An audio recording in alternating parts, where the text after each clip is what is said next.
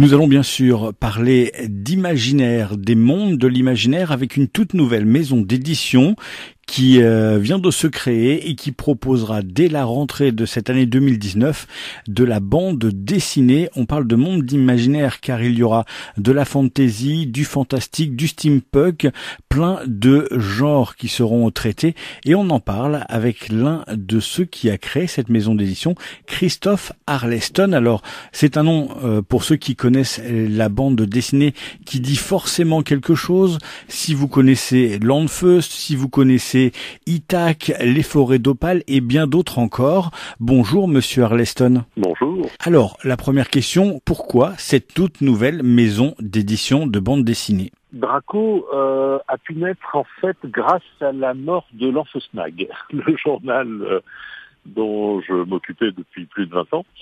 Et j'avais envie de poursuivre l'expérience éditoriale et il se trouve que Olivier Sulpice, le patron de Bambou, m'a proposé qu'on monte ensemble une nouvelle maison d'édition, c'est-à-dire que Bambou mettait au service de cette maison d'édition, je dirais, sa structure et sa puissance de feu.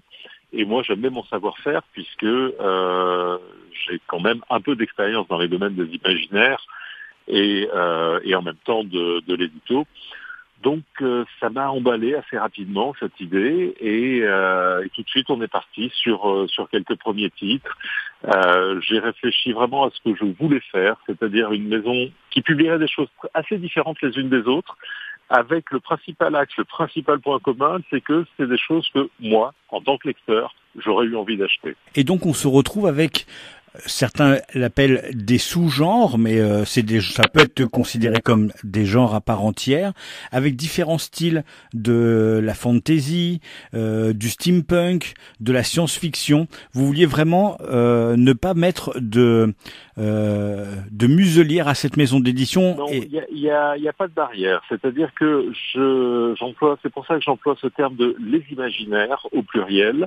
En effet, fantasy, science-fiction qui sont les deux trucs de base, le féerique aussi qui est très important, le fantastique, c'est l'irruption d'éléments, je dirais, anormaux dans le quotidien. Donc on peut avoir aussi des histoires qui vont se passer dans notre monde, dans le quotidien, mais avec des éléments fantastiques, voilà, qui viennent changer les choses. De la science-fiction proche, de la science-fiction lointaine à la Star Wars, tous les genres sont vraiment abordés. L'important, c'est d'être dans les imaginaires pour se démarquer, pour avoir une identité. Et après, il y aura des bouquins qui vont s'adresser aux adultes, d'autres bouquins vont s'adresser à un public plus jeune. Et la forme, finalement, importe moins que le fond. Moi, ce que je veux avant tout, ce sont des bonnes histoires. Je suis scénariste. Mon métier, c'est raconter des histoires avant tout. Et ce que je cherche, ce sont des bonnes histoires. Et alors là, pour ça, je suis allé chercher une nouvelle génération de scénaristes de bande dessinée, c'est-à-dire des gens qui ont déjà écrit beaucoup d'histoires, mais pas de bande dessinée. Je suis allé chercher des romanciers, pour beaucoup. Toute une nouvelle génération de romanciers de science-fiction, de fantasy, et qui me permettent d'amener vraiment un vent nouveau dans ces histoires, de gens qui à la fois ont l'expérience du récit, mais sont en train de faire leurs premiers albums de bande dessinée, même si certains ont déjà vendu des centaines de milliers d'exemplaires en roman derrière.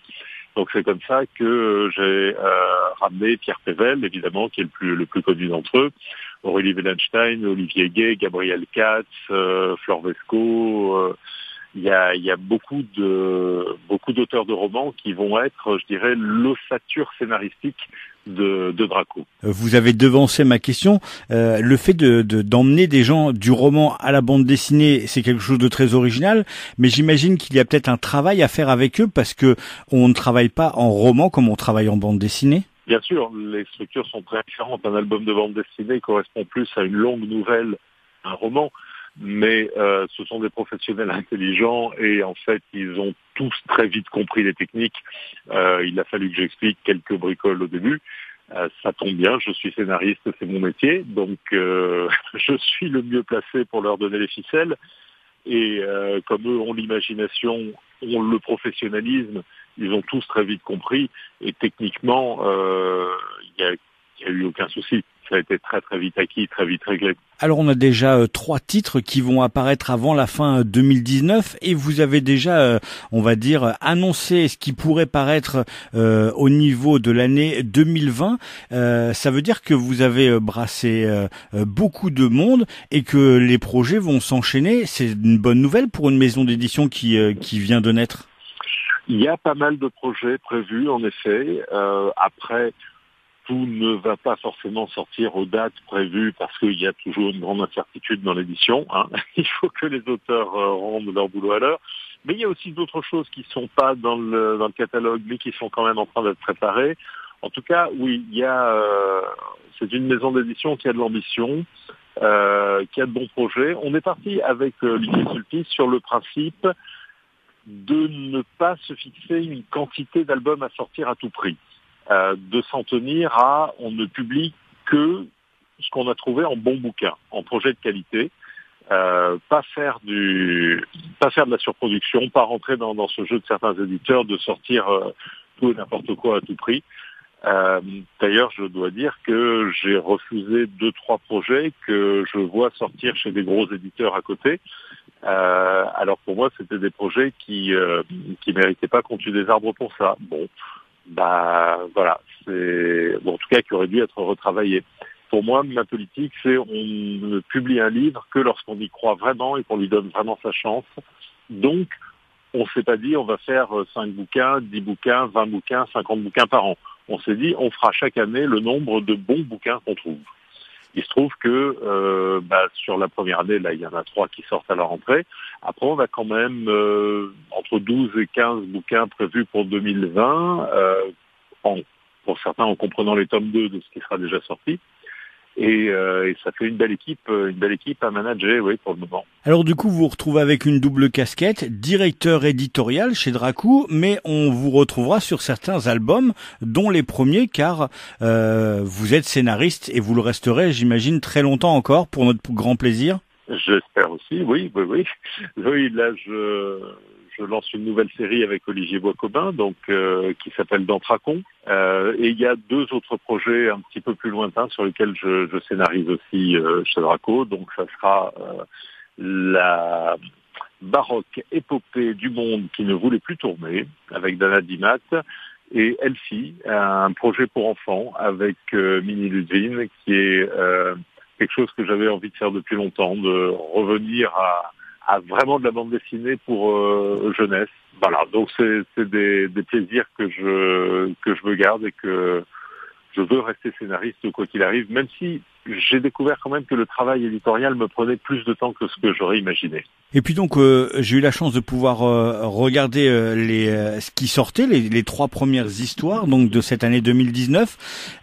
On reconnaît, alors peut-être je me trompe, vous allez me le dire ou pas, on reconnaît la patte Landfeust avec beaucoup d'humour à travers ces histoires et ces personnages très hauts en couleur. J'ai choisi des histoires qui évidemment correspondent à ce que j'aime lire, mais là on a quand même 3 albums très différents les uns des autres. On a La pierre du chaos de Stéphane Créti et Gabriel Katz, qui est une histoire assez réaliste, assez sombre. Il y a peu d'humour dedans. Oui, mais plus adulte sur cette série-là. Voilà, on est plus adulte, on est plus sur de la fantaisie, de la fantaisie sérieuse, un peu dark fantasy. À côté de ça, on a, je dirais, en médium Drakoo, que je fais avec Olivier Boiscobin. Donc là, je fais ce que je fais assez classiquement, c'est-à-dire aventure et humour. Je suis pas en décalage par rapport à ce que les gens connaissent de mon travail. Je suis vraiment dans la veine Landfeust, voilà. Et Dragon et Poison d'Isabelle Botian et Rebecca Morse, qui est une fable avec un aspect plus humour dans la présentation, même si le fond de la fable va plus loin que c'est pas juste quelque chose pour rire.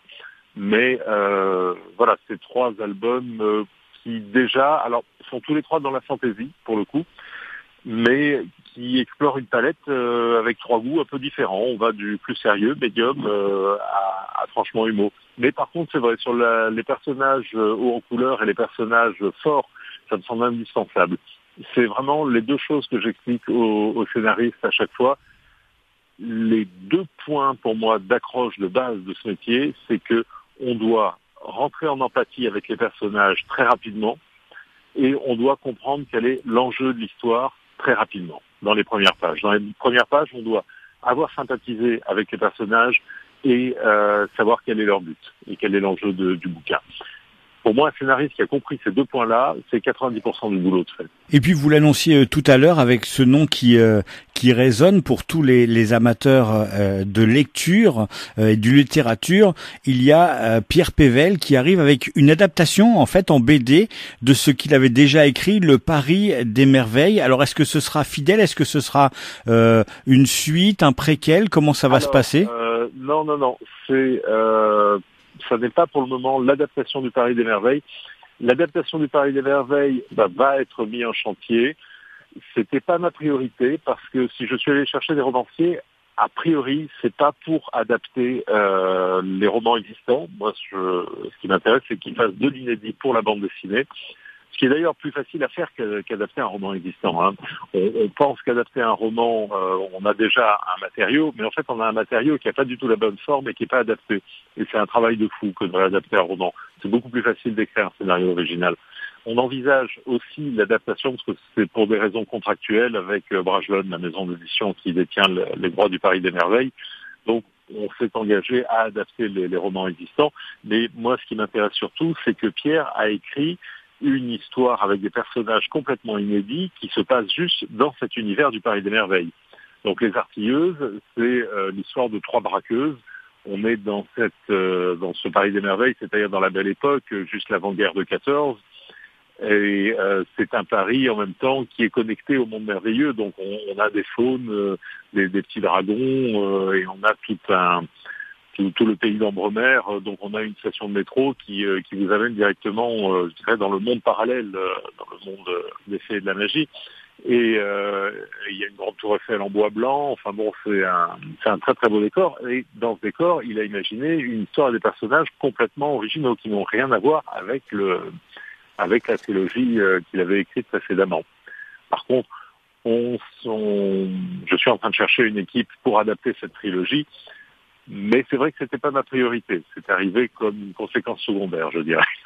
Pour ce qui est des autres romanciers, je tiens à ce qu'ils écrivent de l'inédit à chaque fois. Alors on peut pas citer tous, ils sont nombreux déjà ceux qui s'annoncent dans cette maison d'édition Drakoo. Et il y a quelques scénaristes de bande dessinée qui sont pas des romanciers. J'ai le plaisir d'avoir une très très belle histoire de Serge Le Tendre, par exemple, qui est en train d'être dessinée par Patrick Boutin. Voilà, il y a aussi quand même des gens qui font de la BD, il y a des petits nouveaux qui vont arriver aussi, il y a un peu de tout, et puis on va avoir de beaux projets parce que dans les auteurs, évidemment, les meilleurs auteurs ont tous du travail pour plusieurs années devant eux, mais ils sont assez nombreux à m'avoir dit « dans 1 an, dans 2 ans, j'ai fini ça, je viendrai faire un truc, ta boîte me plaît, j'ai envie de faire quelque chose, mais je dois d'abord terminer tel cycle, tel bouquin. » Donc d'ici 2-3 ans, je pense qu'on va avoir aussi un joli lot de dessinateurs de très haut niveau qui vont nous rejoindre. Il y aura des belles surprises. Merci beaucoup Christophe Arleston. On peut signaler donc Drakoo qui est prévu pour la rentrée 2019. Vous êtes au scénario, c'est dessiné par Olivier Boiscommun avec des couleurs de Claude Guth. Suivront 2 autres bandes dessinées avant la fin de l'année. Il y aura Dragon et Poison, un scénario d'Isabelle Bautian et des dessins de Rebecca Moore, c'est La Pierre du Chaos, avec Gabriel Katz au scénario quand même, et des dessins de Stéphane Créti. Voilà les 3 albums qui sortiront avant la fin de l'année. Et puis je vous invite à suivre 2 choses. Il y a une page Facebook Drakoo, Drakoo, et une page internet www.drakoo.fr, Drakoo ou Drakoo, vous le prononcez comme vous le voulez. En tout cas, il y a 2 O, drakoo.fr. Merci beaucoup. J'ai envie de dire bonne continuation et puis à très bientôt pour parler de nouveaux projets. À bientôt, au revoir.